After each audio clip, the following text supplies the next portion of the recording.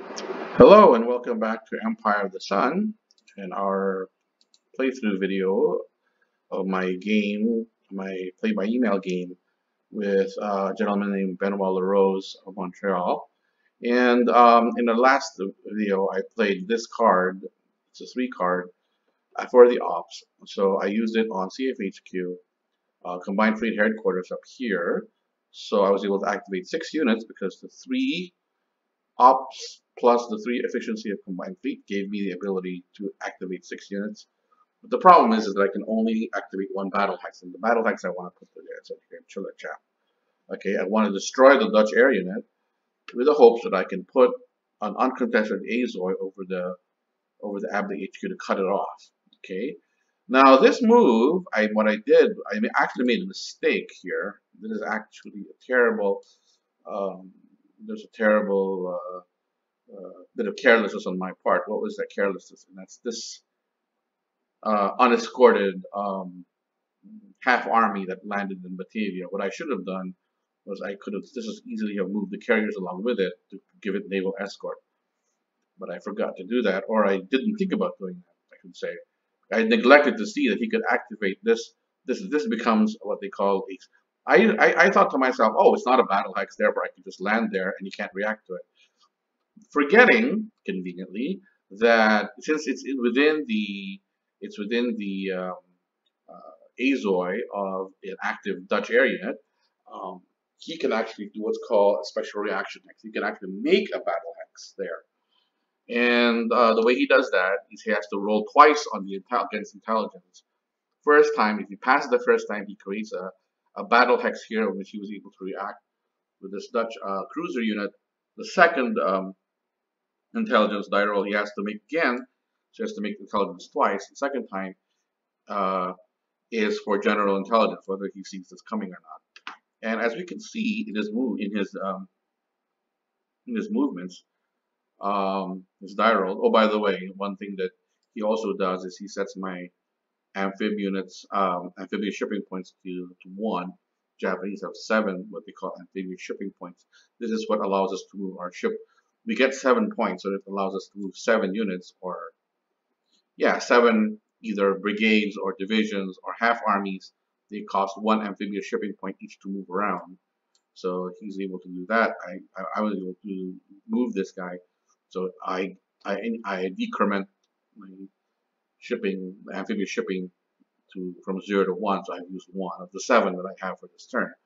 The allies have 1 right now. Next turn and every turn after that, you continue to pick 1 up. So the allied ASPs actually begin to pick up and will go all the way up to as many as, if I'm not there, 12 turns. So I guess he gets up to 12 or 11 maximum number of ASPs, amphibious shipping points. Okay, so here we see that he rolls for a special reaction, and he's able to do that because you rolled a 2. He can. You roll a 7 or less, he's able to create the battle hex that he wants, and so that's great. He's able to do that. Now he has to roll intelligence per se properly, the the main intelligence die roll that we've been rolling in previous turns. So he has to hit intelligence again. So he has to roll another 7 or less, and he rolls an 8. Okay, so he missed it. So you are lucky. Yes, I was. Okay, so now there is a surprise attack on Chalat Trap. Okay, so what a surprise attack does is that it just gives the attacker a +3 DRM. Okay, so it's very likely that I'll be able to destroy him now because, well, I think that pretty much does it. Just because I only need a half result to destroy him. Right up here, you see that the lowest I can get is a 3 because the lowest I can get is 0 actually. But with a +3 surprise attack modifier, +3 0 +3 is 3, so it's only I can actually get the worst I can do is 1/2. But since I have 49 factors, half of 49 is 25 because you round up. So this guy is automatically killed, and it turns out that I'm able to roll an 8, 8 plus 3, 11. Okay, there, 8. 8 plus 3, 11, so that destroys the area unit completely. And since it's a surprise attack, he can't fire back at me and try to get a critical hit. So that's it. It's gone. Okay. So he hands it over to me for PBM or post battle movement, which I'll show you in a few minutes. Then he says my next card is pass. He has decided to pass his next turn. Because after PBM, it's technically his turn to move. He gets the card, play a card, but then he's decided to pass. He gets 2 passes actually. He gets 2 passes this turn because remember he only got um 5 cards this turn, right? So he only gets 5 cards this turn, so he gets 2 passes along with the 5 cards, so that he doesn't run out of cards before before I do. Okay, so he try to keep the card count up. Okay.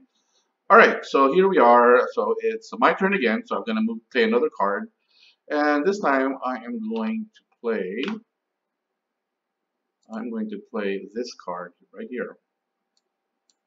Okay, and this card I'm going to play for not the military event, because although it's a military card, the military event really stinks. So I'm going to tell my opponent, using for ops on CFHQ for 5 activations. Okay, so the reason I'm doing that again is that this sucks as a. Oh wait, I have to do my PBM. Sorry, I have to do my post battle movement first. Post battle movement. Sorry, this thing goes here. Move this thing to here. I'll move this thing here. I'll move this thing here and here. I guess. Okay. Again, notice that I now have an uncontested area zone of influence over this anti-HQ. All right. So now what I'm going to do is I'm going to activate 5 units. Okay, I'm going to activate this guy here. 1. I'm going to activate. I want to activate. I'm going to activate this guy. 2.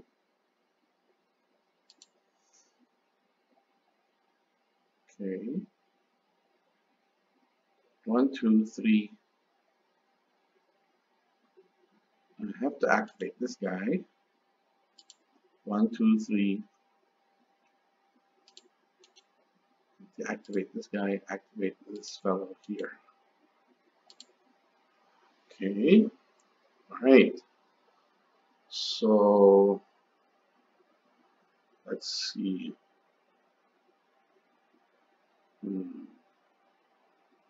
Okay, this might be a little tricky. This might be just a little bit tricky. Shoot.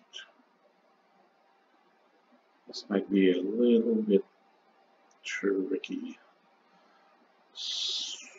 Okay, what I don't. Okay, I'm gonna do this. Okay, I'm gonna activate this guy. I'm gonna deactivate the Korean army. I'm gonna activate this Ryujo fellow.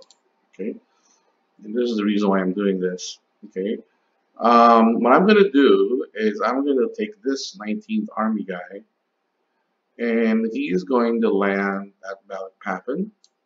Okay, and then I'm going to take this light carrier Ryujo and put it right on top of him. Okay, and then I'm going to take these 2 guys. Okay, and now remember it's a 2 card, so I can only activate this for this guy can only go 10 hexes. Okay, instead of 15 like it did before. So I'm going to go 1, 2, 3, 4, 5, 6, 7, 8, 9. And do a landing at the cancer. Okay, so I have to be very careful this time because not before. I have to make sure that all these guys are escorted. This guy's escorted. This guy's escorted because of this fellow here. Okay, don't want him to be able to hit me because it turns out that yes, this is isolated. This is isolated. This HQ is isolated. This HQ is isolated. This HQ is isolated. And normally they cannot activate any land or ground any intercepting forces But unfortunately, he has one last HQ, and that's all the way over in Oahu, and he has and that's Central Pacific. That is Nimitz, and it's got a honking range. He's got 25 range. So if I open this up and you show what 25 is, he actually reaches all the way out here. He actually reaches all the way to Biak. He's able to activate this fellow, and he can cause a reaction against this fellow, or a reaction against this fellow, if I had not escorted them. So, lesson learned from the last turn is I have to keep sure that my invasion forces are escorted. So I have to be very careful about that from now on. Okay. So now I've got a battle hex here. Okay. Now he cannot react to this battle hex here. He cannot create a battle hex here because this is not within a unit, an air unit, enemy air unit. He has a friendly air unit for him. It's not within his Azoi, so he can't do a special reaction to this as he did for here. So I don't have to worry about that. So he can only really intercept here. So I'm not going to worry about that right now. So, oh, if I don't have to worry about that, okay, so I'm going to deactivate this. I'm not going to move this guy then, right? I don't have to escort this, right? Because this guy cannot be special reacted to. So it's not a battle hex, so he can't react to it. So I can leave that by itself. And instead, what I'm going to reactivate is this fellow here. Okay, activate that fellow there. And then what I'm going to do is I'm going to move this guy as a naval unit and use something called strategic ground transport. Strategic ground transport is special transport from port to port. There's a special, normally as a naval unit, it's can only move 10 hexes. But if it's a port to port, I can move it 20. Okay, so if I move this to Batavia, from Seoul to Batavia, friendly port to friendly port, this actually is only 19 hexes. Okay, that's 19 hexes, and I'm gonna leave the counting to you guys, but I'm just gonna leave that there. Okay, so there's one battle hex here. There's no battle hexes here. I'm going to move that there. Okay, so hopefully I did this right, and should be able to. Okay, so now I'm going to leave. I'm going to turn off the logging. I'm going to hand it over to my opponent and see what he does about this. This is where the battle hex is the only place where there's a battle hex. And then we will see how he reacts and all that stuff. Okay.